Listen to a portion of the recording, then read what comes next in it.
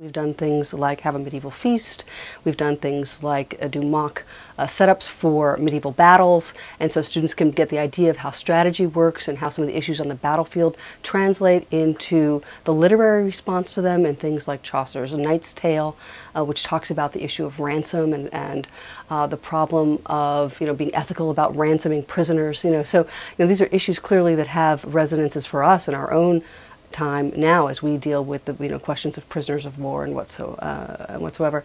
And so these are the kinds of things that that we talk about.